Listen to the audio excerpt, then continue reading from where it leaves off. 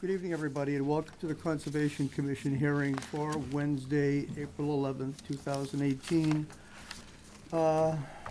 Three public hearings on the agenda. First one is with a notice of intent filing with the MBTA, and I know that the rep for the MBTA is here. Name for the record, please, sir. My name is... Grab a mic, yes, you'd like that. My name is David Perry. I'm the project manager for the Franklin Double Track project. I'm project manager with the MBTA Capital Delivery Department. Okay. What type of, do you have anything for the whiteboard? This project filing here has a minimal amount to do with conservation because the area that this second track is going in is in an area of pre-disturbed land, so basically there's no impact on resource areas because the land has already been disturbed previously. But that being said, I think I'm going to have this gentleman give everybody, since you're here, an overview of where the track is going and why, and just let you see the setup. I'm assuming some of you folks are abutters to this? Yeah. All right, very good. So why don't we deviate away from the conservation issues and just give us an overview of where it's going and what you're doing and perhaps why? Thank you, Mr. Chairman. Thank you. I'll try to be brief since this isn't directly related to the filing, but I've put together a few slides to basically show you the overview, and then perhaps we can take some questions, but I'll defer to the board. Next slide, please. The existing commuter rail line dates about 100 years ago on the right-of-way from Reedville, where it joins up to the main line that goes to Providence, all the way out to Franklin Dean College.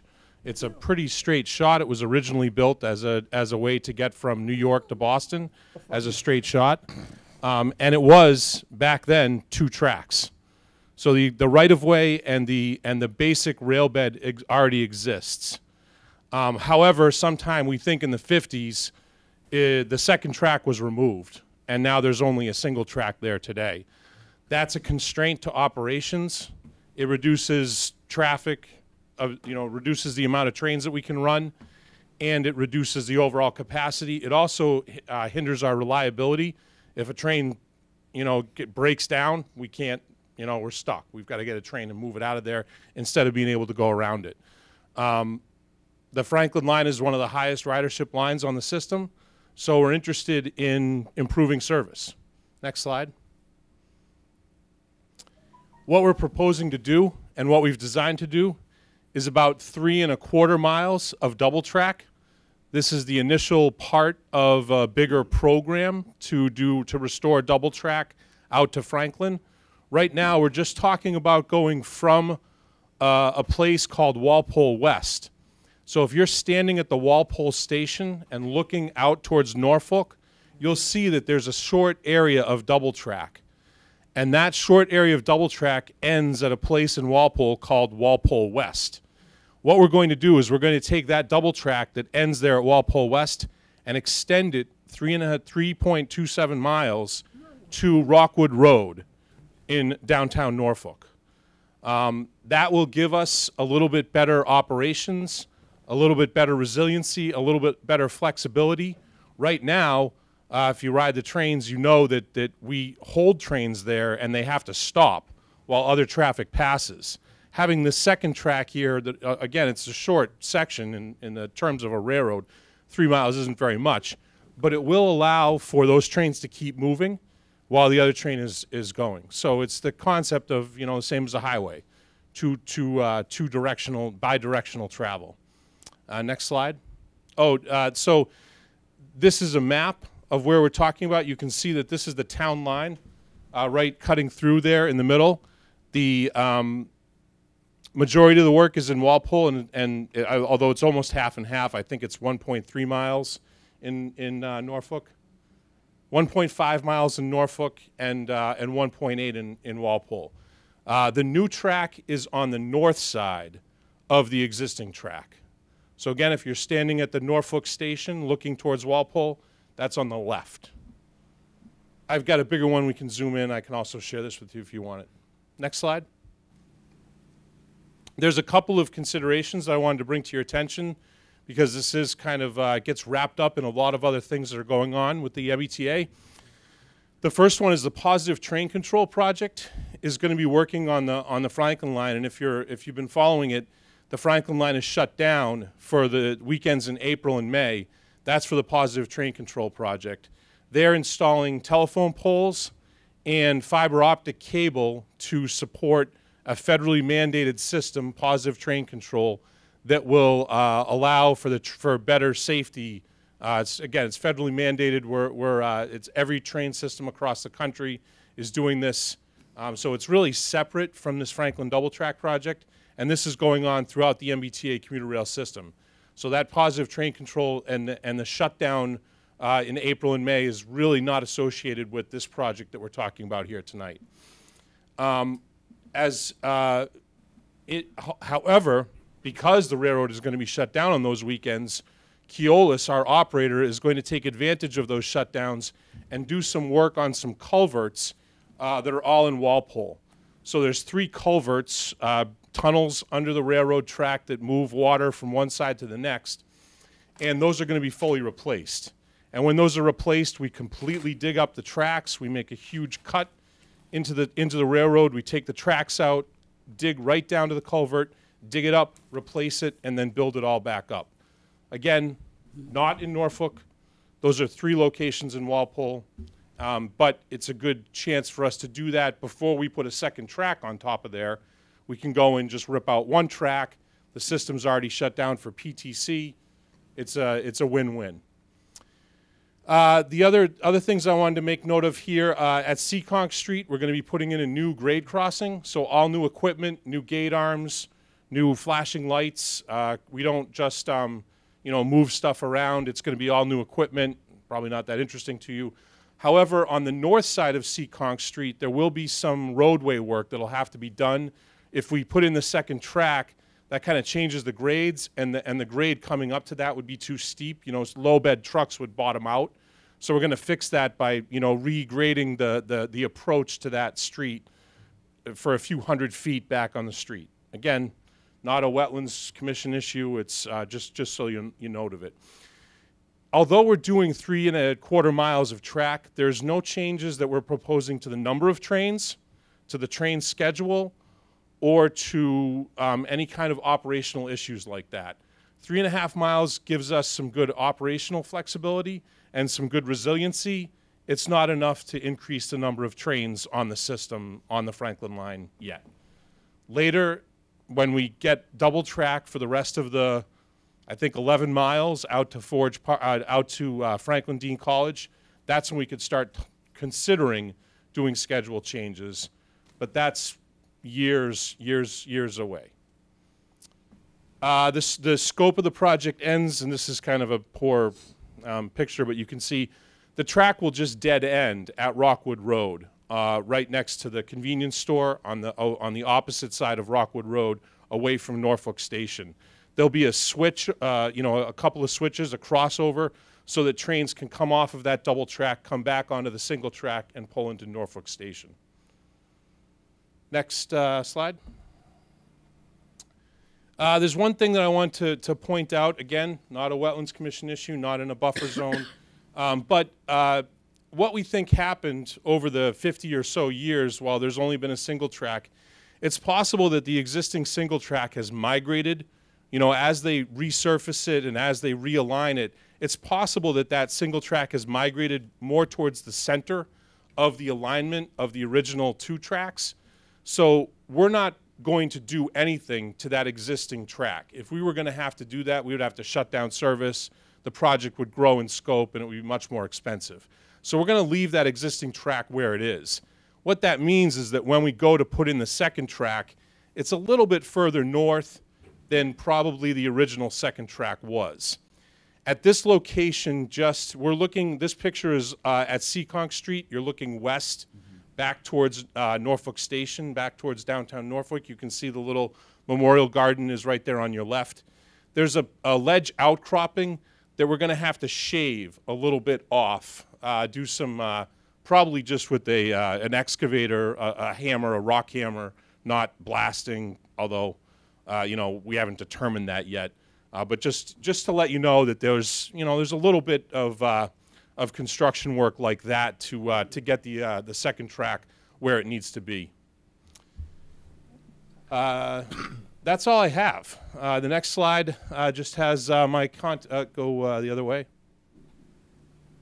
There you go. I've set up a voicemail and an email.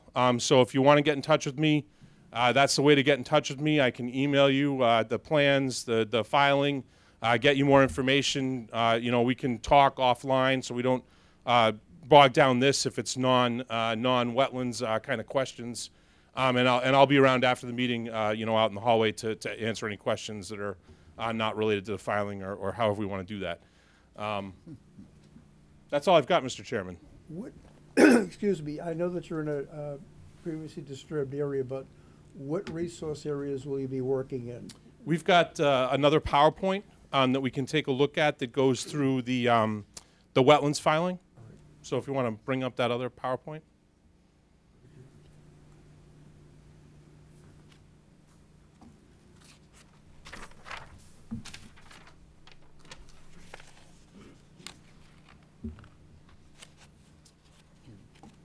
So these are track plans, and I'll warn you that in the MBTA world of commuter rail, Boston is always to the left, and wherever we're going is to the right.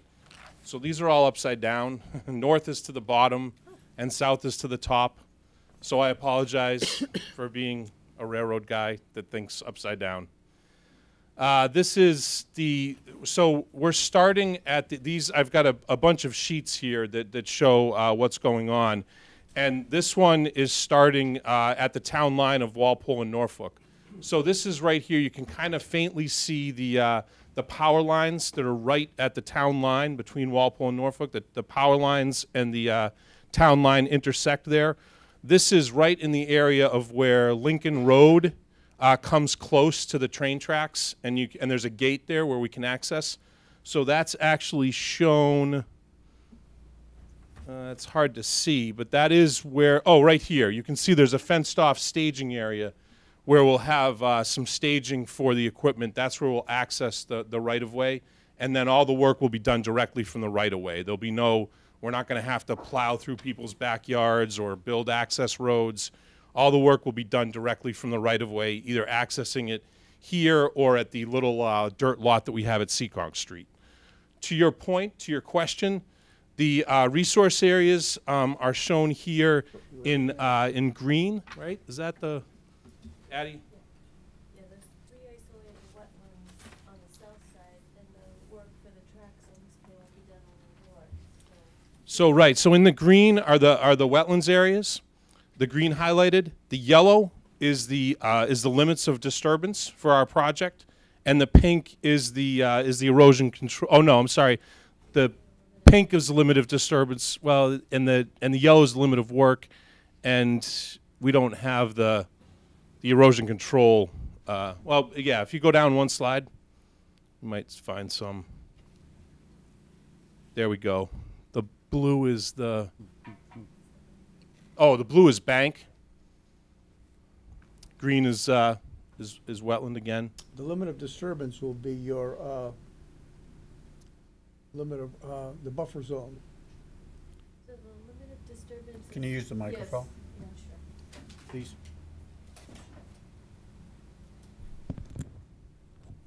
Yeah, the limit of disturbance, is this on? Okay, yeah, the limit of disturbance is where the track would go and the grading for the track on the north side. And in this case, for those other isolated wetlands, there wasn't a buffer zone. But for this side, there is a buffer zone for the Highland Lake and Stop River. And we've actually put a wall in this location to keep out of Stop River, which is on the north side in this location. Yeah. Where is the buffer zone shown on So here? this It's is- that's yeah, the river that's bank. the That's the riverfront. riverfront area. This is the buffer Here's the zone. buffer zone. Yep. That line right here. So there is work within the buffer zone, especially where the culverts cross the tracks.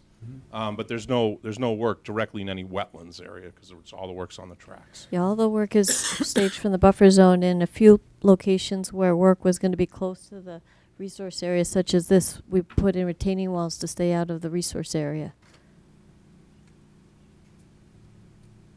Thank you. Janet, questions for, Well, we're still going, right? Yeah, we can keep Not walking yet. along. This is before we leave this one, this is Seekonk Street right here. Again, you can see this area where we're proposing to use as a staging area. Again, that's outside of a buffer zone, that's outside of a wetland. But just to kind of give you a location, this is Seekonk Street. And that's an intermittent stream crossing in that location. Right, right here. Yep. So next slide. This is, again, west to east. East to west. Even I get confused. So here we've got some, Like lateral? Oh yes, the Man Lake lateral. So this is the culvert that runs underneath the train tracks that for Man Lake. And in this location, they'll also be putting a buried signal cable on the south side. So there's erosion control where that's going on that side. But in most locations, it's just the north where we're doing work. But that won't involve any work within those resource areas. It's all going to be at, up at the track level or. Right. You can see that the outside. resource areas are off the track, and the limits of work are outside. The pink and yellow limits of work are up on the right of way outside of the resource areas. Next sheet. So this is the last sheet. We're moving towards Rockwood Road and Norfolk Station, which is over here. There's one isolated, or no, I guess this isn't an isolated. That's a depression, but it's associated with a tributary to Man Pond, so it's shown with the buffer zone. So you can see the buffer zone in a semicircle around it, and you can see that the work is on the right of way outside of the resource area, but within the buffer zone. And the next couple of slides are just some basic, typical details of erosion control measures. And this one is in certain areas where we can't fit a swale alongside the railroad track, we put a drainage pipe, and that's shown in section right here, and it is shown on the plans in your package. And that under drain terminates at certain locations with a flared end stone riprap protected outfall, which again are shown in various locations. So on the north side of the track, there's this drainage is captured either in a vegetated swell or that perforated under drain to collect all the water and discharge, and then it's all discharged at the flared end stone protection outlets. And then this sheet shows, if you can go down another sheet. This is our typical erosion control measures. There's different types of erosion control measures depending on the area that we're in. And those are shown on your plans. So we specified either straw bale, compost filter tube, or silt fence, and in combination with each other or by itself, and that will be part of the construction contract documents, that he's got to use those where we show in those locations shown on the plans. Can you just speak into that? Oh, sorry, yeah. So the schedule, we're finishing up design, and we'll be bidding this out for construction over the summer. We plan on going to construction later this year, maybe September timeframe, not yet determined, but the project is funded. We do have funding, and we are, this is going to happen. How So, long will it take? This construction schedule for the double track is about 18 months. One of the constraints on activating this track and putting it into service is we're going to have to replace one of the West Street bridges in Walpole. We took a look at one of those bridges. I think you're probably familiar with them. They're very narrow and offset. They've got like a dog leg to get through them. That one of those bridges is going to have to be fully replaced. We thought we could replace the superstructure and use we thought we could fix the superstructure. Then we didn't. Then we thought we could replace the superstructure. Then we figured, you know what, this isn't just going to work. We have to rebuild the whole bridge. That bridge project is going to take a little bit longer than our double track project, so there'll be a little bit of a gap before we can put this track into service. So the contract will include the permit and these plans, and the contractor will be required to prepare a stormwater pollution prevention plan for his construction activities, in addition to what you're seeing for erosion controls. And that's part of the construction contract specifications. The only other thing in my notes that I wanted to mention is we will be doing, for the retaining wall near Highland Lake, we will be doing some borings. Again, we're probably going to try and take advantage of the outage that's happening over the next few weekends and go out there and do some borings. Again, not in a resource area up on the track, just some geotechnical borings to take a look and see how we need to design the retaining walls. Not subject to the borings aren't subject to the filing, but I wanted to be upfront and mention that that's the first activity you're going to see in terms of our construction. Good to know. Yeah, you're on. It always comes down to me. I'm just going to mention this because I don't expect this to happen in Norfolk. It did happen in my town when the MBTA came through, did their thing, left, and never came back to take care of their erosion control. That's just cleaning up Fair point. your room after it's done. Absolutely. When you're talking about the stormwater and all that into the contract, we're Construction stormwater prevention, pollution prevention plan. Okay. Associated with their construction activities. Right, okay, fine. And then when you're talking about the drainage pipes, if you have to do those with the swales, is that still staying in your right-of-way? Yeah, go back to, we not can discharging into take the- a look at one. It's pretty easy to Not discharging in the see. resource, right? It's pretty easy to see. Like, here's one of the locations. They're really easy to pick out because you can kind of see our limit of disturbance kind of jogs out a little bit. So this is where you can see that in this case, the pipe is draining along to the east this way, and then that's one of those structures that'll drain out. But not draining to a resource area, right? Or onto someone's property? Well, Are you staying in your right-of-way? yes, we're staying in the right of way, and those flared end sections are designed to prevent. Speaking to the microphone there, yeah. Addie. Yeah, those flared end sections are designed to prevent any erosion, so they're, it's designed to outlet safely without causing the slope to erode out or the wetlands to wash out. Does that water basically infiltrate when it comes out of the pipe? Yes, that's all it is. All right, Yes. yeah, It was all designed for 50-year storm. right, okay. Normally, if we're issuing an order of conditions, that's 3 years to get that done. Will this be done in Yes. 3 years? That's adequate. Okay, all right. Will we have, because if there's, it's, and I don't like leap of faith in conservation, but normally we're able to view projects, see if there's issues or concerns or anything. We don't really have access to this whole thing. Yes.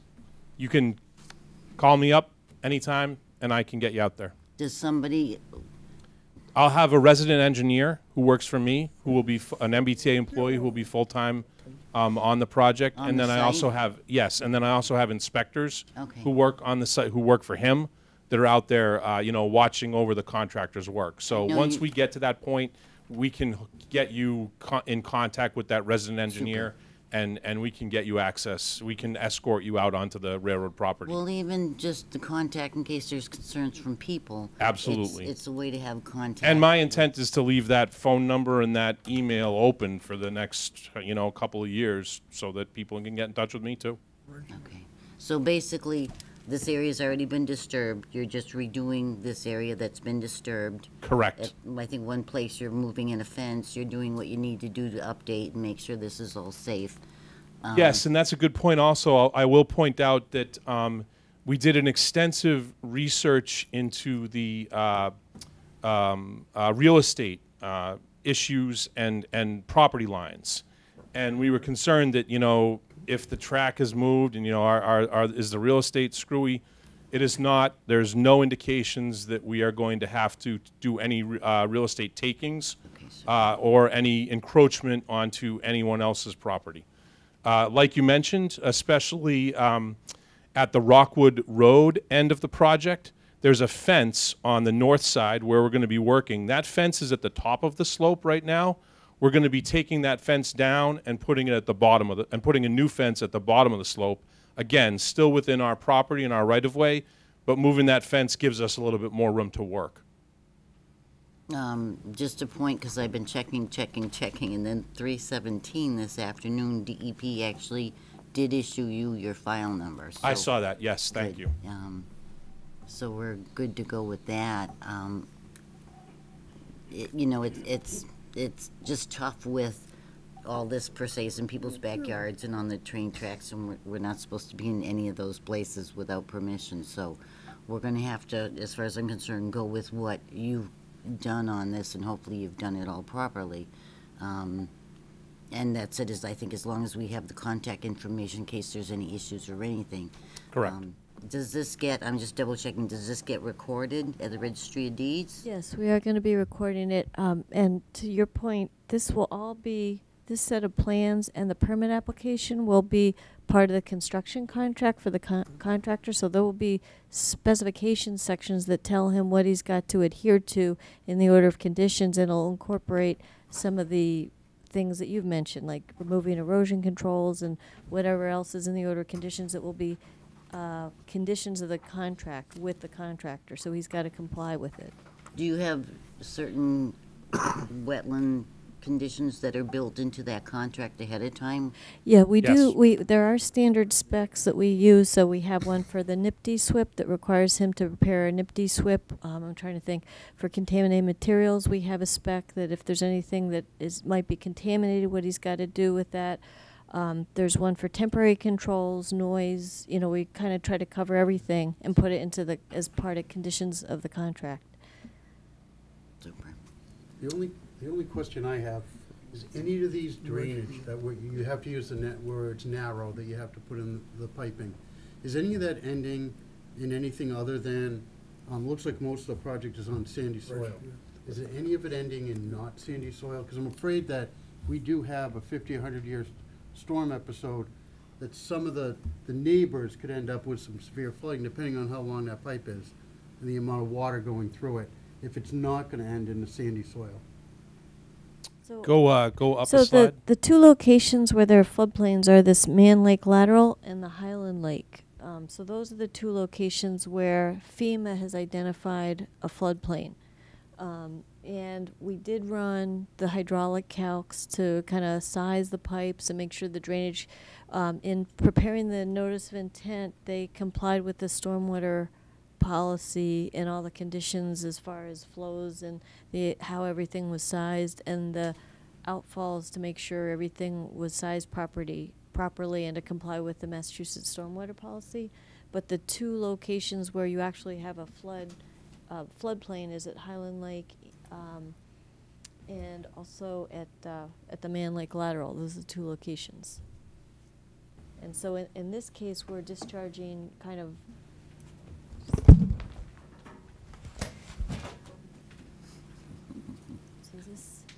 So in this case, we're not discharging directly, we're discharging to this location over here. That's the Highland Lake. And then the Man Lake Lateral, I think was on the other. Yeah, go down a slide. Yeah, and again, we're not discharging directly, we're discharging off of here. But when our stormwater folks went through this, they're looking at floodplains, they're looking at hydraulics. They did a 50-year storm, they sized everything according to, you know, they looked at watersheds and all of that in doing the design for the drainage calcs. Good. Any other questions from the board members? Just like I said, this project is pretty benign with it working in a previously disturbed area, so there's minimal risk, if any, of disturbing any resource area. But what I, excuse me, what I can do now, normally we keep everything within the jurisdiction of our board, but I think we got folks here that are gonna be abutting or near this project. If you have any general questions about the project, I think we'll allow some of those short-term, and then we'll move on, okay? So if you have any questions, just state your name, your address, and forward the question to this gentleman. Hi, my name is Mark Wakovich. I have the property at 7, 9, 11, and 13 Lincoln Road. It's on the north side where the track is going to be coming. In front of my house, there is a grade from the street to where the tracks are, about 25 feet upward along this entire stretch. It's about 400 yards from the Campbell Street Bridge up until the Norfolk Walpole Town line. And it's filled with trees in there, and it's a great sound barrier. Is there any of those trees going to be removed, and if so, will they be replanting them? Great question. I am familiar with the area that you're talking about, and yes, there will be tree removal in that area. That is the side of the right of way that we will be installing the second track. So it's potentially it's I would say that it's probable that there are trees that have grown up within our right of way that we never maintained and took down as we should have all over the past 50 years because we didn't need to. So there will be some tree removal along that side of the track, and that tree removal is being done again as part of the PTC project and it's being done under the vegetation management plan that Keolis operates under, which is not subject to the filing. It's a management plan that's annually updated by the railroad. So directly to your question, yes, there will be tree removal, and no, there's no plans to replace any trees that are removed or any brush that's removed. The only trees that are going to be removed are within the right-of-way. And when Northern Tree, the company that's doing it, you can see what they've been working in Walpole. When they do come to a point that's very close to a house, so if there's a backyard right there, they will come and talk to the abutter and make contact before they start working directly in someone's backyard. But the answer to your question is yes, there will be tree removal. Anybody else? How you doing? I'm Marcello Santoni. I'm at 5 Lincoln Road. My neighbor is Mark. I applaud what you're doing with the environment. I applaud what you're doing with the commuters. How about the abutters now? You just mentioned something about the sound level. I could be standing right next to Matt right here. Train goes by. We have to stop our conversation. All right? Now the train is getting closer to us. I already get vibrations in my house. I have cracked windows because of the vibrations. What is this going to do to that? So this microphone's louder. I understand your concerns. I hear what you're saying. We're not proposing to increase the speed limit of the trains. We're not, and at this point, we're not talking about any increase in the train traffic over the line, so there won't be an increase in frequency of the trains. I can say that with the work that we'll be doing, we'll be stabilizing the roadbed and upgrading the roadbed. So there should be an improvement in the condition of the roadbed and the condition of the dynamic load that the trains encounter going across the roadbed.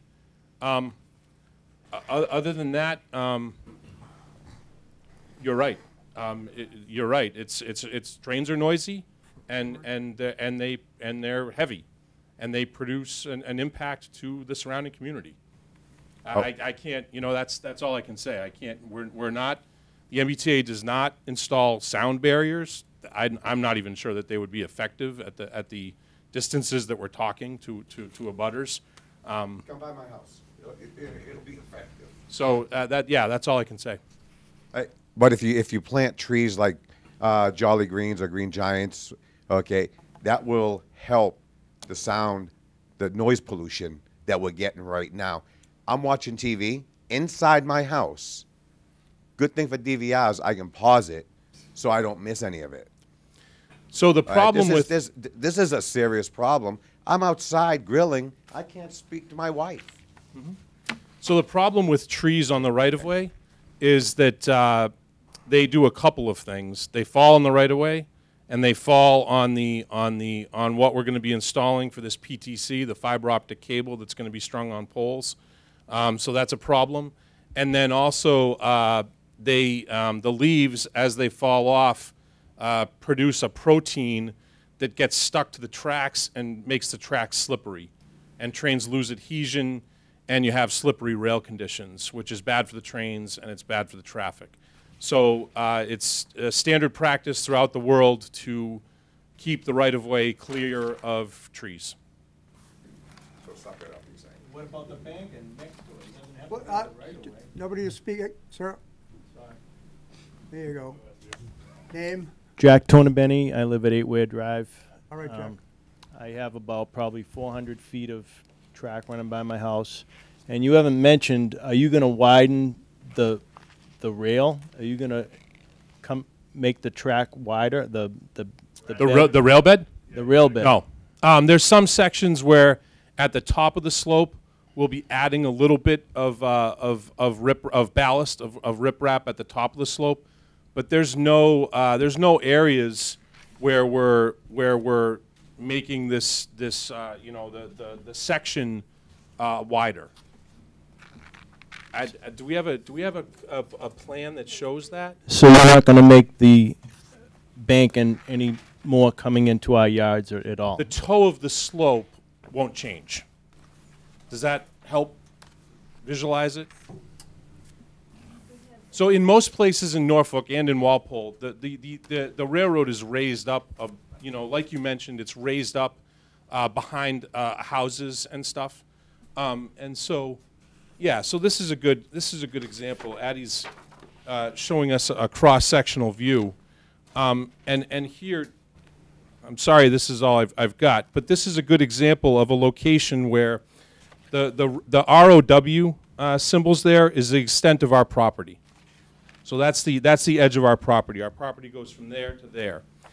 You can see the shape. It's a hill. The track is built up on a hill.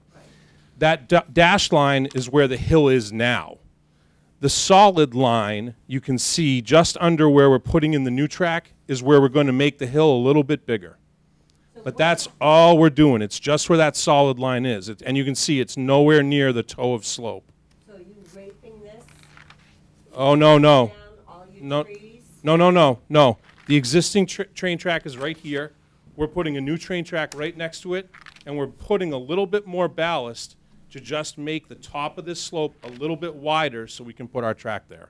And when I say little bit, I'm talking like 3 feet. And the fence that is all along this, is it staying there or is it dropping down to our property? There's the only place, well, I believe that the only place that we're moving the fence is from Rockwood Road. I'd like to show the commission this before we get to that. This is the right-of-way is our property lines. The dash line is the existing grade, and that solid line at the top is where we're going to be adding a little bit of ballast and making, quote unquote, the hill a little bit wider. So again, we're talking about, 3 feet laterally away from the train track of adding a little bit of top of the slope. To your question about the fence, thank you, Addie. To your question about the fence, the only place where we're relocating a fence is from Rockwood Road to the east. So that's behind the school. I believe there's an elementary school on the north side, well off the tracks. So it's a pretty significant distance of fence, chain link fence, that's up at the top of the slope. We're going to be relocating it down to the bottom of the slope, or not all the way to the bottom of the slope, to the edge of our property line. I have one other question. Microphone. All the trash that we have been looking at for years, all the old ties on our property, all on your slope coming down to our property, is that going to be cleaned up in this project? I will make a note of that. That's an operational concern. I'm in capital delivery. I design things and build them, so I will take that back. But we look at it. I understand. What I'm saying is that I'm not the person who does that, me personally. But I will take it back to railroad operations and talk to them about it. And if you can, if you can get in touch with me, if you can take a picture and email me a picture, that would be helpful. Give me an address, give me a place to go look at, and we can get that taken care of. Microphone. I'm not an acoustical expert, but I have worked on with acoustical experts on these transportation studies, and the trees do not provide any significant, although they're a good buffer for visual, they don't really provide any significant attenuation. So when there's a need for noise reduction, they look at walls or earth berms. But the trees themselves, The summer and winter. The summer and the winter are different noise levels. All right, let's not, unfortunately, we can't settle that dispute right now, and they're not gonna be putting up any barriers, so unfortunately, I guess it is what it's gonna be. I'm gonna take a couple more questions, and then, we're gonna have these folks leave their numbers. I haven't All spoken these yet. things are outside the purview of the Conservation Commission, so we're gonna have the folks leave the numbers and let you folks contact them directly on questions further. Pardon me, sir. My name's Steve Bassignani, I live on 37, but. Can I give you a microphone, sir? Sure, I just, before we Sorry. go on, I just wanted to direct a question. You can Sorry. So, Steve Bassignani at 37 Campbell. So, there's wetlands on my property, so is that what the Conservation Commission will Any look interference with the into wetlands, and correct. help with this? Right. David, as you mentioned, is this already a done deal? Because I think you said this is happening, no matter what, or not. So I thought I heard you say that in your. Yes, presentation. this project has been designed, it is funded, and it is moving towards construction. Okay. So it's Yes. already a done deal? So I guess the Conservation Commission, I would ask you guys how we protect the wetlands of my property? As I had mentioned, they're not working in any resource area, already disturbed areas where this red bill's going. So really, there's nothing going to be enhancing on the buffer zones. What about the water, the flare? You talking about the flare piece? Yeah, on Highland Lake? Where is that exactly? Because my land, Janet knows me. I'm on 31 Campbell Street, Mattawad, 31 Campbell Street, the big orange house. I'm basically a wetland galore. So you're dumping water eventually from your train track onto my property to flood more, right? Where's the flare end up? Yeah, I don't know exactly where in the world this flared end ends. Everything You in know, that everything in that relative to- area, everything in Highland Lake, everything on the other side of that bridge ends up in my backyard. So now you're adding more. And then you mentioned a retaining wall. Where's this retaining wall that you're drilling for? The retaining wall, this is the Man Pond lateral, so we're not even looking at Highland Lake. If No, you want to the go other. up a slide. Here's Highland Lake is right here. There's a stone box culvert that carries it under there. So there's a flared end right here for the drain pipe. Yeah, that's- This line right here is the proposed retaining wall. This is where we have to do borings to figure out exactly, and we have to do a little bit better, more finer survey to figure out exactly what's going on to a high degree of detail. And then this is right now what we're proposing to do. That's kind of the worst case scenario for the retaining I live wall. right there. I live in an old house, 1800s. Okay. Built on rubble. I spent 2 years with this town rebuilding that house. You're telling me you're going to drive piles No. into the ground? We How don't do you build know. retaining walls? Could you please direct your questions to the board? I don't want to get into an does argument the- between two people, okay? I'm a superintendent of construction. All right? Drive piles into retaining walls. How you can do that without fucking up my house? Pardon my language. The Just to be piles are not near straightforward. his house? Mr. Chairman, I already feel the extent- vibration of the trains, let alone the pile driving and construction of anything. So now you got to add a retaining wall right in front of my house. Let him finish. Sorry. Mr. Chairman, the retaining wall, the extent and the depth and the exact design of the retaining wall has not been determined yet. We envision the need for this retaining wall to be probably 3 feet of exposed face retaining wall. So we're not talking about a giant retaining wall that's, that's a billboard size face where you're going to put graffiti on it. There's a couple of different options we have for the kind of retaining wall that we might do, and we haven't determined what we're going to do. It might be driven sheet piles, as you mentioned, or it might be simply a concrete L-shaped structure or a gravity wall. I guess it begs the question, for a 3-foot retaining wall, why do you need piles? It seems like a Again, major right. overkill. Yes, and well, a lot depends on the soil conditions. Right, well, you The said soil it- conditions the lot depends on the soil conditions below that, and that's why you have to do the borings to figure out if we can support the concrete wall. And Borings are digging with a backhoe and just coming down to a gravel base and probably put a cement footing in there. we want to do the cheapest and Well, easiest in thing that that's case, that's possible. probably how it's gonna go. 'cause I So don't- you said 3 feet exposed, right? That's So that's 3 feet approximately- exposed. Under the ground, you got to go like double to hold that up. You're holding soil back. So Correct. you're driving down to the ground. Now, when my house starts cracking up and everything that I've worked hard for and paid for out of my own pocket, 2 years, goes to crap because you want to add another railroad to let another truck or another train drive by, how does that happen? And actually, this is the first I've ever heard of this project. So I don't know. Explain to me, how do you dry piles in front of a house that old? The house already shakes when the train goes by. Because you don't live there. I hear so what you you're don't saying. really- I hear what you're who saying, cares? and I hear your concern.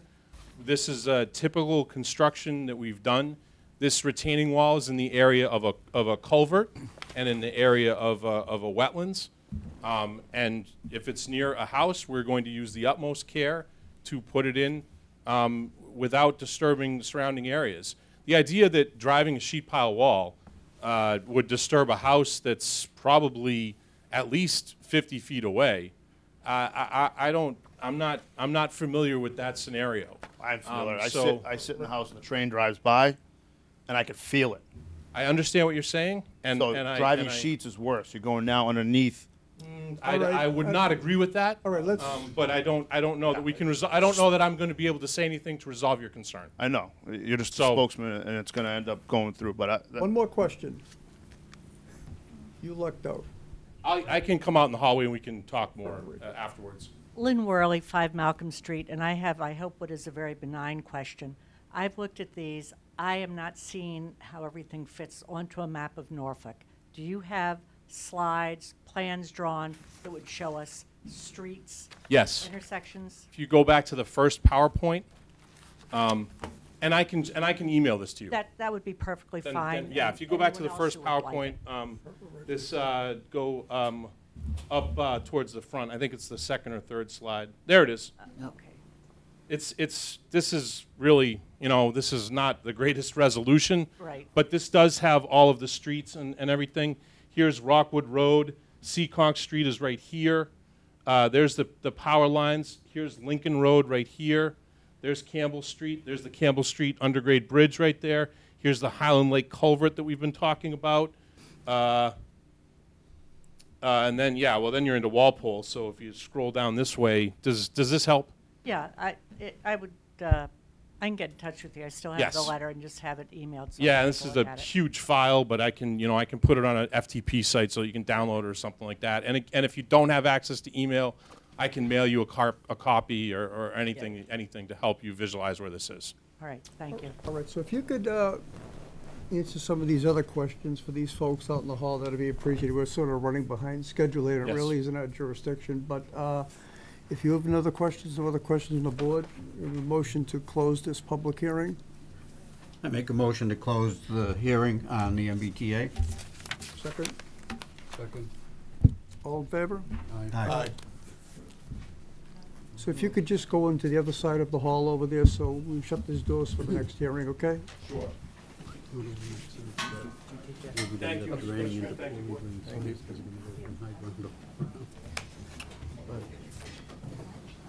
In essence, you would have ended up there anyway. Yeah, too much times as if they have it. It's a disturbed area. I'm not quite sure I understand. There was already activity on that area that they're working on, so when you redisturb an area, we don't count that as new disturbance. So when you say activity, is that the one you have? Built the train like Exactly. years ago? Exactly. Incidentally, for you, to answer your question, the control we have with the state agency, For the file. You got it. 'cause I think it's you have, But if you run into problems, you can contact us if there's flooding or whatever, and that's the one thing Janet will be doing. She monitors.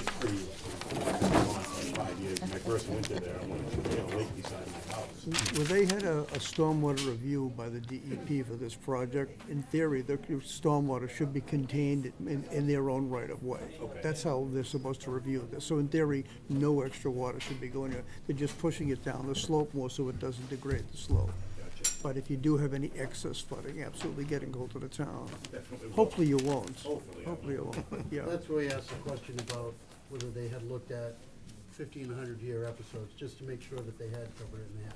I was reading. Because they had a feeling someone in the audience would have had that question. Of course, of course. Thank you very much, guys. You're welcome. Okay. Good evening. Thanks for coming. We have a request for continuance for the enclave at 7:05. So if we have a next meeting, May 6th. What time is available, Amy? May 16th. May 16th, I'm sorry. We have a 7 o'clock. 7 o'clock, so we motion to move this We have a to 7 o'clock scheduled. 7:05. What town for 7? Lawrence Street Bridge. Oh, okay. Which may be. So we could move this to 7:05, the enclave? So move, make motion. Second? I second. All in favor? Aye. Aye, okay. Next, we have 7:10, the Columbia Gas of request for determination. Somebody here from Columbia Gas? Okay. Do you have the plans for Seccong Street?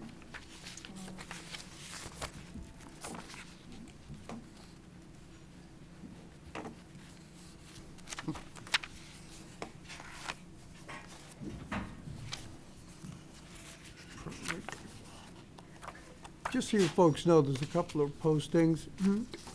They've been approaching the town, this young fellow and a few others, for about a year now.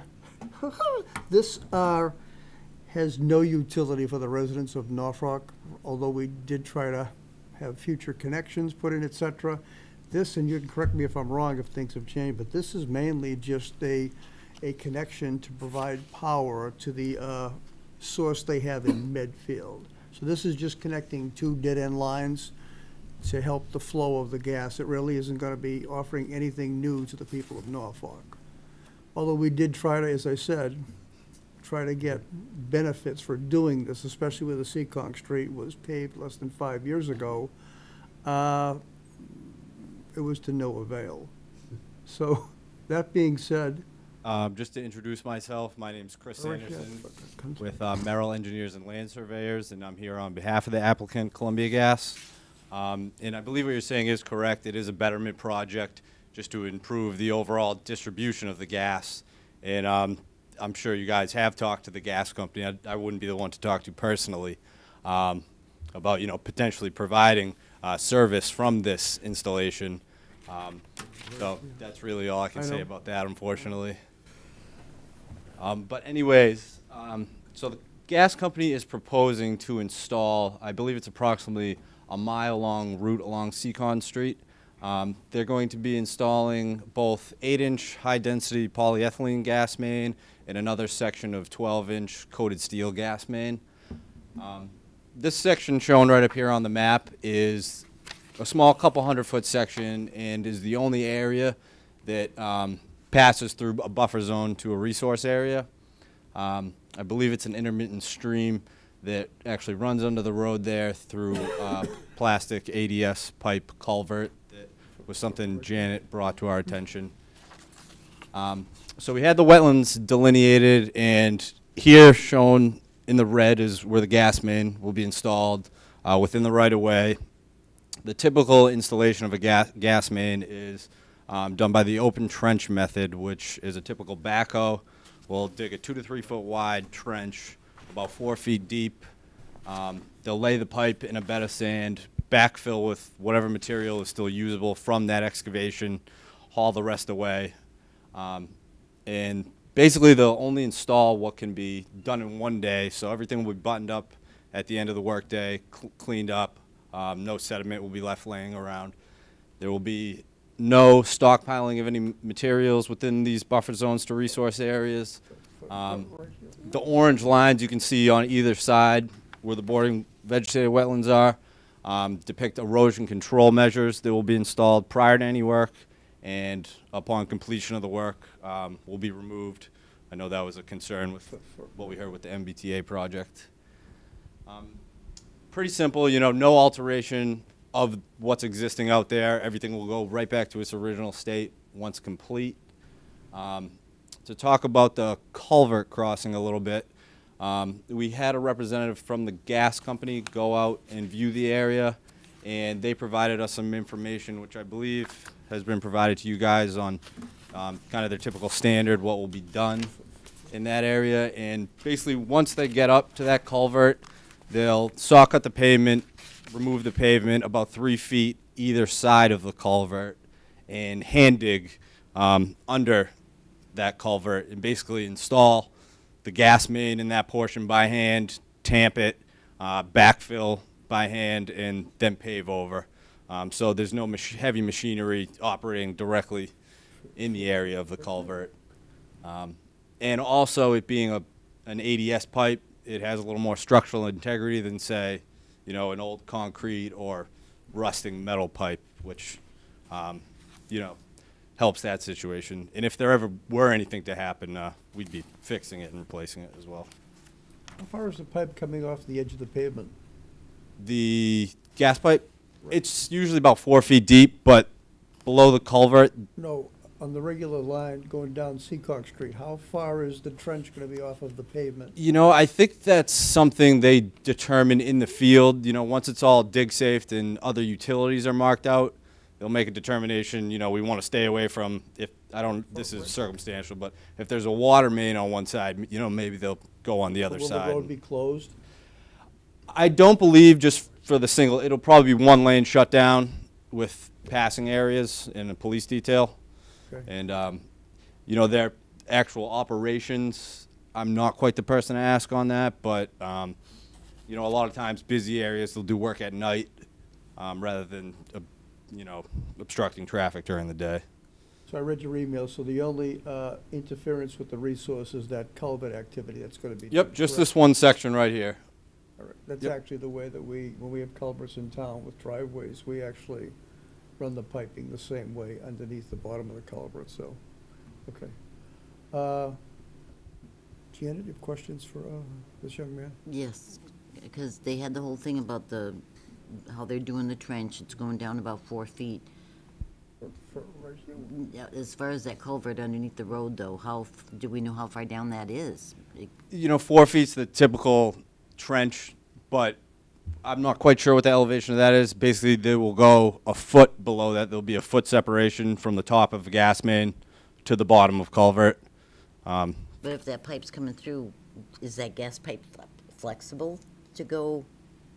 Yeah, I'm not sure if that portion is the high density polyethylene or the coated steel, but you know, they have angle points where they'll bend it around, and you know, it's a very typical situation that they have to avoid whether it be drainage pipes or culverts, and it's kind of they have their standards in situations like this, and they'll definitely be able to get it under and have decent separation in material within that area. Did somebody actually go and view? Is there a top and bottom to this, or is this just like a little cave thing and it's a bottom? Nope, it's actually, I believe Dana sent you some pictures on it. How much can you see without getting down into the water? So it's.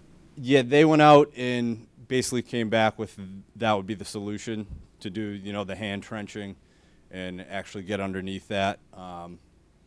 And they did confirm that it was ADS pipe, so it's actually a, you know, structurally sound pipe going under the road there.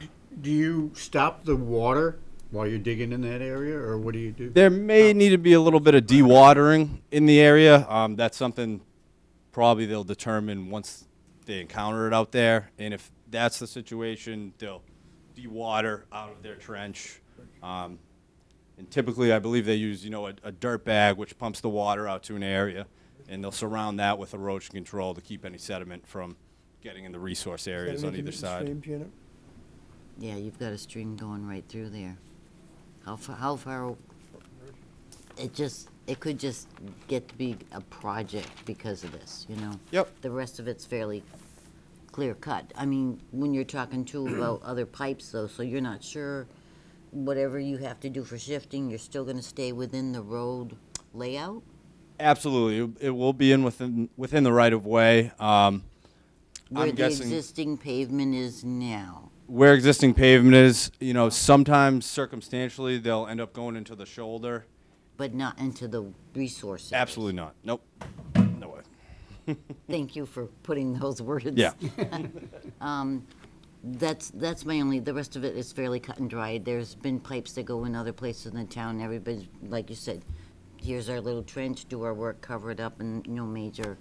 That's my only concern, you know. I mean, it's the only jurisdictional, but also, Yep. you know, not knowing how stable that pipe is or whatever that's underneath, and that's a major, you can see it's a major flow area, so we don't want problems with that. Yeah, absolutely. And if you guys wanted to do any, you know, periodic, we could contact you when that work is being done if you wanted to do any inspectional things. We'll or- be there. Yeah. Okay. You all set, Jim? Let me just check. Hang on. Sorry, just chit chat. I can't find my notes. Oh, I got them. Thank you. All right, and then dollars for the ad. What's that? The. I guess people didn't bring the check for the ad. Yeah, I completely grabbed the wrong folder. Can I mail that overnight? Homework's at home, right? It- Well, is yeah. anybody gonna come in for that form, or Um, waiting for? I think we had a form and a check for the advertising fee and then green cards. That's, No, they shouldn't, because you don't notify abutters for this. well, we just had the DP, and I don't know if you guys take those. Well, I just didn't know if, you know, if somebody wanted to come in with the check and then pick up the form, or, 'cause otherwise we'll just, Do you typically mail the form? We're not located that close, so it may be easier to mail. But if we do have to pick it up by hand, then we can bring you the don't check at have that. to, but I, you know, forgive me, I don't know you from Adam, so I'd prefer for us to get the check and then send off the form. Ah, gotcha. That's how it'll work anyway, so. Yeah. Yeah, we'll get it to you one way or the other, and You folks have any we can do questions? that if we need to. Straightforward. I guess where is it on Seekonk Street, exactly? Is it Goes near- from Campbell Street down to, oh, where's the stream? Some of those other slides may the give a little stream. better picture Is it of. down by the Stream is, power on lines? the power lines, Right. I believe, yeah. okay. So I thought- I don't know if you could answer this question, but as far as the connections go, the two ends that you're connecting together. Yep, I believe it's two dead ends that right, are but basically is there stubbed. Service connections off of those. Like he said, I guess not in Norfolk. I'm not with the gas company, so I'm not completely familiar. I But don't think we have gas in Norfolk. Not much. Yeah, we do. Down Yeah, by a little Stop bit. River, there's some. There's some on Noon Hill, too. And didn't they take it to the school? Yeah, in the prison, I know they got it down there. Because they had to. Yeah. All right, anybody in the audience for Thank this you. following? Larry Clark, 130 Seekonk Street. Just a couple of quick questions. Which side of the street are those lines going up? For Rick? I think he's, again, that's not something I can answer at this time. I believe how the gas company actually does it is, they'll get the existing utilities all marked out throughout the project site, and then, as they're constructing it, make a determination where's the most feasible spot to put this main. So you'd pick one side and then stick with it the length?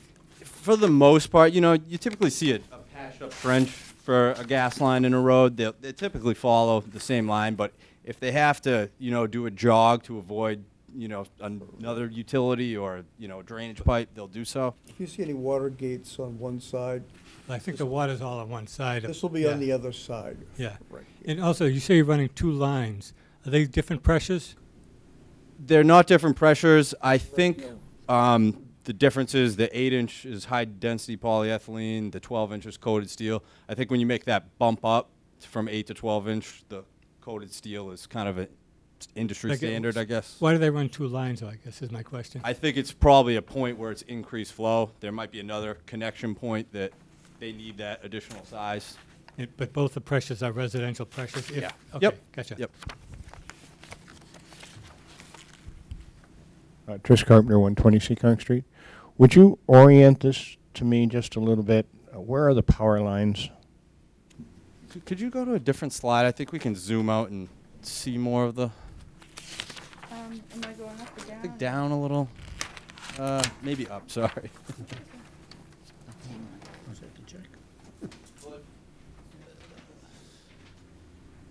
So these might give you a little better idea. Go to the next one down, I think. Right there. I'm not exactly sure where the power lines are, but if anybody... Clear cut there's probably it. I think Janet just gave them a picture. Where is the, It looks where is like... the culvert that you have to go under? Is that the power lines? I am not entirely sure. I think that's where the stream is. Okay, all right. Mr. Whittleton, if I might, just show them, I'll just show them this.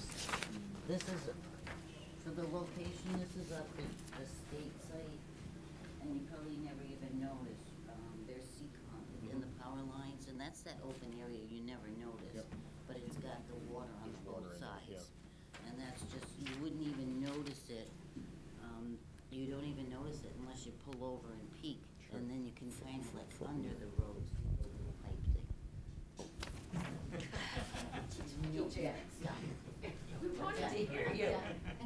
And the purpose of this is just to connect two dead-end lines? Yes, it's what they call a betterment project, and I believe it just is improving the overall flow of gas where there'll be, increased need. And unfortunately, I guess the gas company's not offering service to the residents of Norfolk, but that wouldn't be my area. I just want to clear up one other question. You said there are two different size pipes.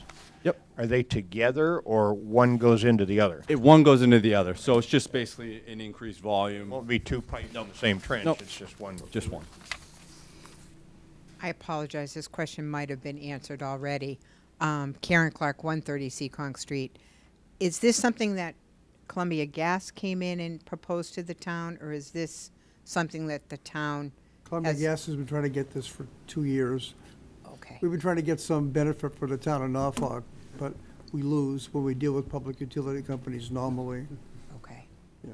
It's just a connection to make the flow to Medfield have more power. Okay. Yeah. And there will be accessibility, Ts will be put in for the residents, or? No. No. Unfortunately not. That's what we tried. Oh, Yeah. okay. I know. Get something from Medfield for this? Hmm? Can we get something out of Medfield for this? Columbia Gas. Good luck. Yeah. One It's not final this question? gentleman's fault. He's one of the engineers, but we had our bits with the Columbia Gas folks, and when the town deals with public utilities, there's, I told the last gentleman from MBTA, it's, our influence is very marginal.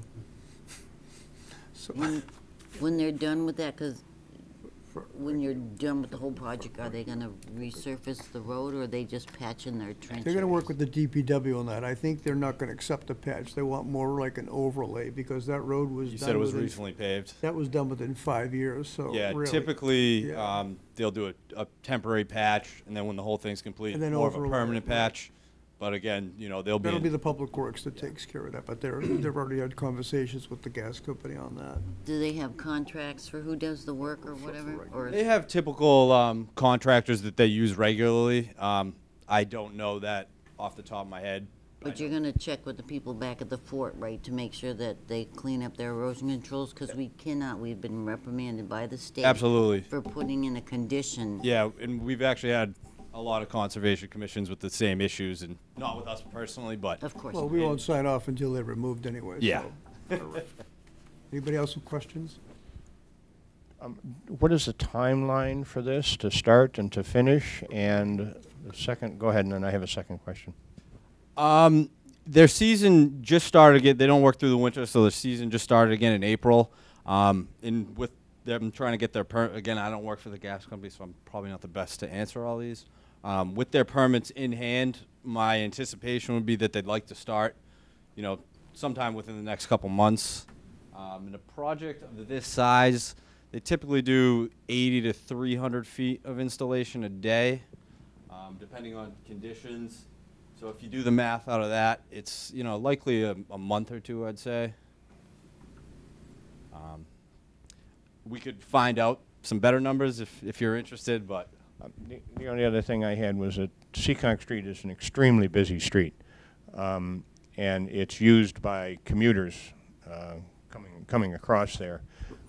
I can see a real bottleneck happening. Are they planning on doing any announcement to those commuters that in the next 2 weeks we're going to start construction, something like that? So I can just see a That's not been my experience. a boondoggle for the first week when Right, you you'll start know this. when It's they going to be show up with at the a zoo. equipment. Yeah. Okay. Yeah. I don't commute, so it doesn't matter to me. But Correct, yeah.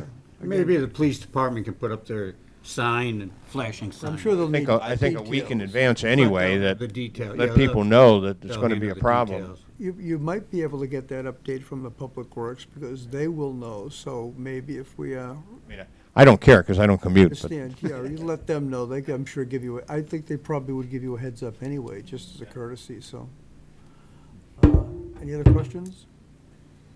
All right. So basically, they have a request for determination. If we vote for negative request, that means that these folks do not have to come back and file a notice of intent and go through that process. If we vote in the affirmative, that means they have to come back and file. Where this, go ahead. Where this project really is minimally invasive just by the culvert, and we can watch over that. I don't think there's any need for full filing. Just notifying abutters on something like this would be a nightmare in itself. I don't think it serves a purpose. Did you prepare a document? Yes, but I thought, Which letter have you checked? okay, no, wait, Mhm. I didn't check, because that's you guys. Is within the area subject to protection, but will not remove, fill, alter, dredge, so that would be a negative number 2. Okay. So basically, we need a motion to offer a negative determination, Number 2. number 2 reason.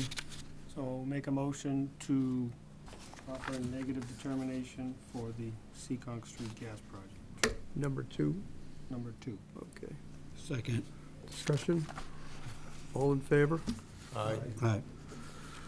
All right, then you get away from another filing. Thank you. Although in some grounds, I would have liked to see the gas company notify 500 abutters just to go through. Maybe that would have got connections in there, but again, that's why they sent you probably. It wouldn't help you with the connections if they had to. Yeah, but we'd have to die, you know, Torches and pickaxes and shovels. There you go, sign those 2 guys. They certainly advertise they want everybody to go to gas. Yeah, yeah.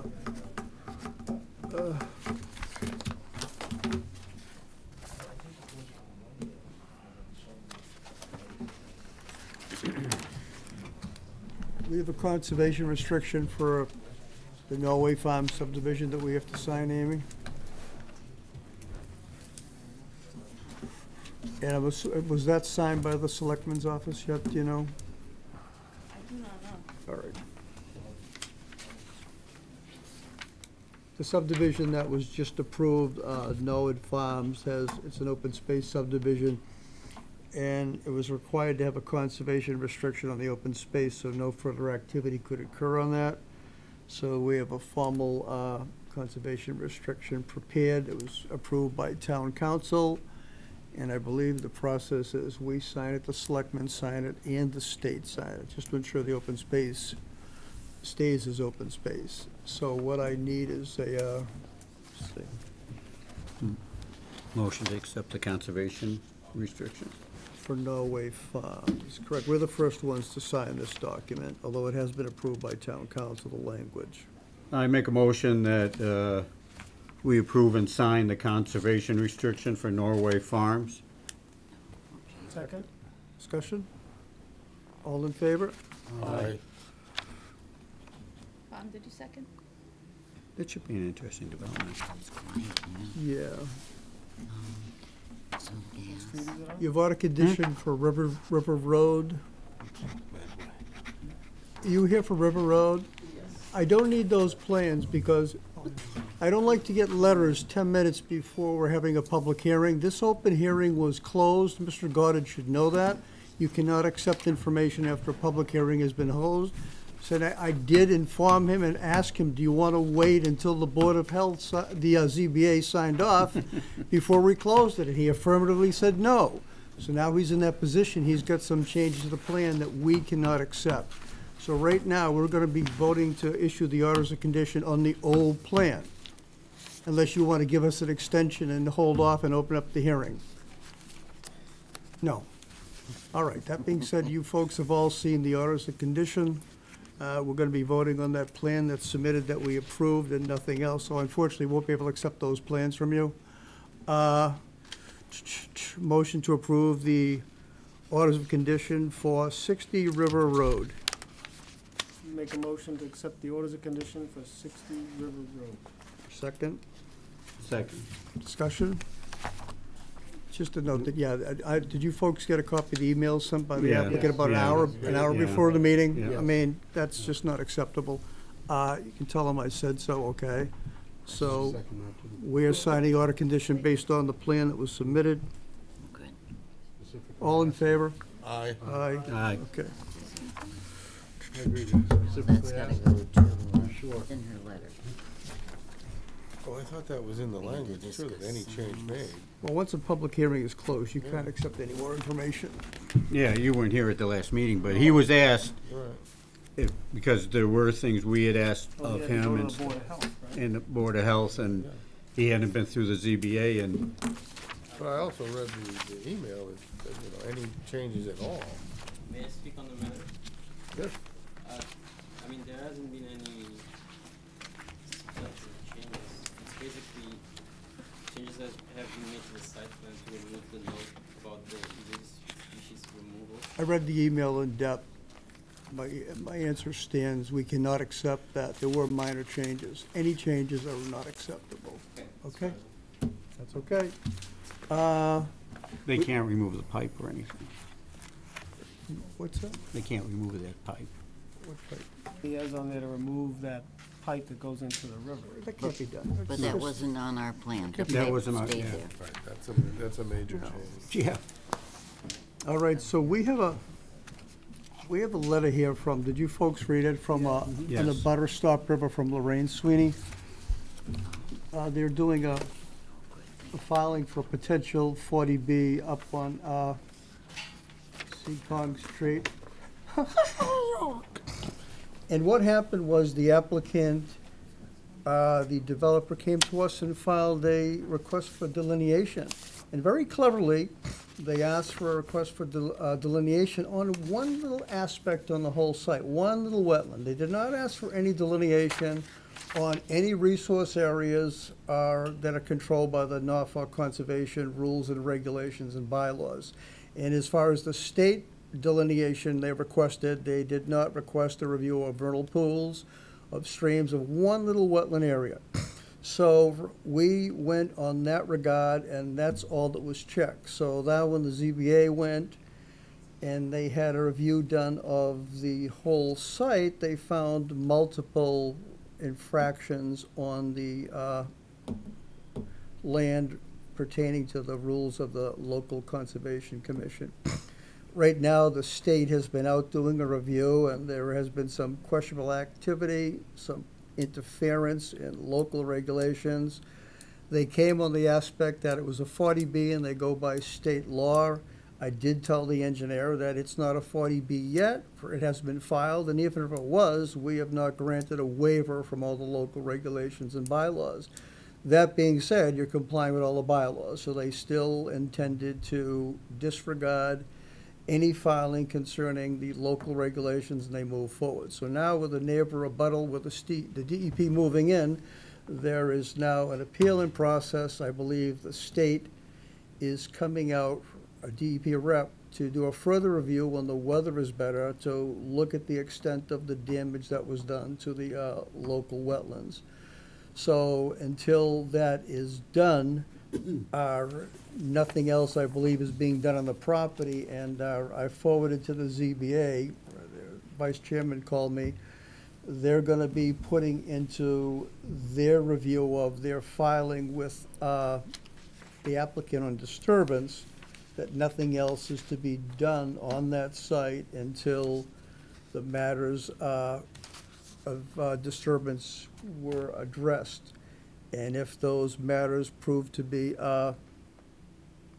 factual as far as the DEP goes, then we will then decide on what we're going to do as far as remediation for all the disturbance on the local wetlands. So right now, rather than getting our commission involved, we're going to leave it to the DEP reps that are reviewing this project, and we're going to wait until that happens, and I'm hoping the ZBA follows through and doesn't allow any more testing on the site. It's very interesting. One of the streams on that site that goes down by an abutter's property, which happens to be a daughter of the applicant, there's a seasonal stream coming from a wetland, and by some coincidence, there was a cart path that was filled over that stream. So right now, as it's been reviewed, there's a path over that stream. And what that does by having that path interrupting the middle of that stream, that takes what would be a potential state wetland area that could not be waived by a 40B, that would be subject to the approval process. And that makes that a disconnected wetland area, which is only a local wetland area, which means on a filing of a 40B, that would not be jurisdictional. Am I correct in what I'm saying here? Right, yeah. So that being said, this path that we don't know when it existed, by cutting across that stream, really, in effect, takes a wetland area that would have state jurisdiction, it makes it non-jurisdictional. So I think what the state is going to do is they're going to be doing some soil testing on either side of the stream to see if there is any hydric soils on either side of that stream. And if there are, that would show that there was a connection at that point, and then things go into take a different path. So I think we'll talk to Lorraine perhaps tomorrow and let her know, but right now, as far as no other work being done there, I think this is going to be handled by the ZBA. And if you folks remember, when they did the one flagging of the one state wetland area that they wanted us to review the delineation on, when we went out to review that delineation, they had already disturbed the area. Mm-hmm. So we actually went out there to review this one state wetland jurisdictional area, and everything was already disturbed. So a lot of the facts that I heard on the ZBA meeting from the applicant, the engineer, I disagree with totally, and it's in our minutes. So no review was ever done on those local wetlands, and I've come to find out there are some issues by this Patrick Garner that was their representative. So that remains an unfinished story, and I think when the state comes out and starts to look at that and determines what was done and what has to be remedied, it'll take off from there. Is that why you folks are here for this, for Lorraine's letter? Well, that and also Seacon Street, gas. All right, okay. Jan, do we know when they're coming out? Is it the end of the month, tentatively? He's not sure. Oh. And once he does his testing on site, how long does it take for him normally to come back with answers? Well, he'll get that information, and usually, I don't know. You know, I don't know. It's not that often you get somebody coming out. And that's going, I think, to Lorraine, because she's the one that put the appeal in, so. And that'll go through the ZBA board also, too. Yeah. They're the ones that have jurisdiction of the 40B. so- Okay. Right. Okay. Folks have any other questions on that? No. You have a lot of activity down there in Stop River area, front rent, Seacon Street, a lot of meetings. You might as well volunteer for one of the boards since you hear us so much. We have an open seat, you're welcome to come. Could All right. become a permanent seat for you. Just an open invitation. Just every board come in, you're right there. Just in case. You're welcome, it stands open. It stands open. All right, so other than that, we have any CPA representative update? Nothing. So you Nothing. folks are doing nothing over there, right? No, talking, All right. a lot of talking. A lot of talking. Gossip, All right. nothing. tangible. Possible wildlife signage at City Mills. You're on for that. Well, it's not City Mills. No, excuse me. City Mills is I you. had that on first. Can I keep these? Oh, you want those? Yeah. Oh, go ahead, hon. Yeah, I just I'm printed gonna them. go find the neighbors. What's happening. Thank you. Okay. I said, hun, I gotta stop. You know, a little time in Texas and everyone's a hun now, and I apologize if I offended you. That's sexist. Everyone down there says it. and- So what is this a cleanup spot? No, the people had concerns, I think, I don't know, a couple phone calls about beavers becoming roadkill casualties, and I even had Doug Williams from Stony Brook email or whatever, because they were wondering if some signs could be put up there, City Mills Pond area, because there's a lot of That goes through the casualties. selectman's office, so, Well, we've done signs before, because we did the caution turtle crossing signs. right, yeah, but I still think, you can check, that'll be your job. You can check, 'Cause but we I did believe it. that putting new signs up on a public way needs. Conservation, we did it before Right, for not the to say it turtle. was done the right way, though, so why don't we, before we put signs up, Those weren't done the right way? I didn't say that. Oh. I didn't say that, you're reading it.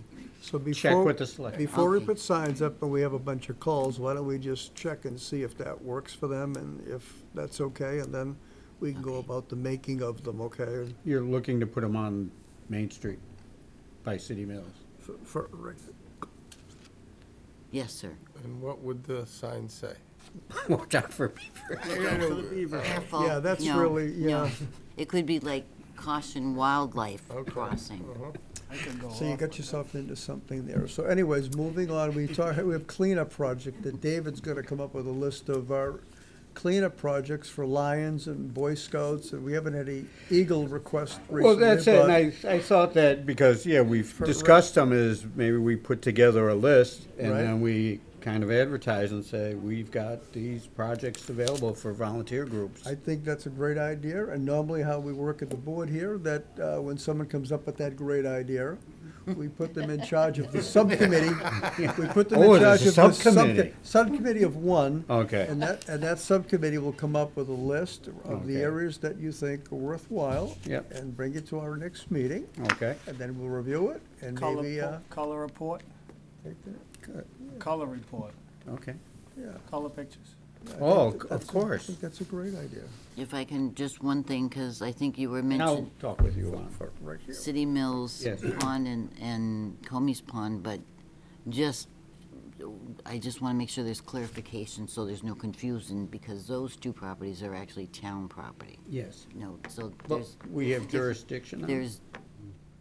As far as wetland issues, depending what they're doing, you have town conservation property, but those are town parcels. Yeah. So you might want to double check with selectmen or whoever that it's, whatever happens is okay. Thank you, sir. My oldest son went to Norfolk Aggie, and they did trips like this, where they had specific, like if it was trail work, tree cutting, Mhm. that type of stuff, they'd go out for a day and Right. do whatever. So if Sure. we had something specific, we could bring it to them, Blue Hills. Right, yeah. That would be awesome. Good There's a idea. lot that needs to be done. Yeah. A lot of them are working towards a badge or for community service time or something, so. A lot of We projects. can get the work gangs out there. All right, I'm assuming we have no minutes, No, they're not. okay? So, unless anybody has anything else? My, Right. my signs for the forest, for dogs, keep them on the leash, aggressive dogs. Yeah. So I'll come up with a sign for next meeting. There already is a leash law, you know that. There is, yeah, and I called Hillary to confirm that it, in the woods too, and she said it's everywhere. Right. So I would assume that we don't need to add the word aggressive then. Yeah, I know it's a Well, big- you I get, know- no, there is a clause that, and she said it's tough to, how you define it, but if you have verbal control over your dog, you can take them off the leash in those kind of areas. But what does that mean? So, yeah, leash laws are in effect. Okay, so are you familiar with, I mean, I'm very close to Campbell Forest. Are you I- familiar with? I live next to it too. So Yeah, we're across. Is there a small access from Needham Street into there? It shows it There's on the one map. from, no, there's Where it is. one from Alice, Yeah, and then the one from us. What I'd like to do before the leaves get up is I'm gonna do a GPS and there is a trail from Alice over to my side of the woods, and I wanna mark it, and that'd be one of the projects, is make a formal trail, and then I don't know if we have any public access off of Needham Street. It shows this little sliver going all the way over to Needham Street, but I can't place exactly Okay, where it is. but during my geography expedition, I'll see if I can find that.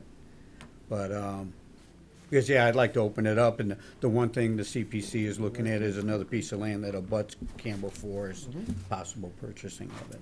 Okay. So Where is that located? I'd rather not say at this point. Okay. Oh, secretive, huh? Well, Okay. do you want somebody else to buy it? Janet, what else did you have? No, I was just gonna double check, because our next meeting is May 16th. Right on the bottom, is everybody okay with those dates so far? Like the June, July? These are all the second Wednesdays in the month. I assume, Amy? Okay, good, okay. But I will hold to that. All right. Can I steal it? All right, motion to adjourn. Motion to adjourn? Second. All in favor? Aye. All right, we're adjourned. Thank you.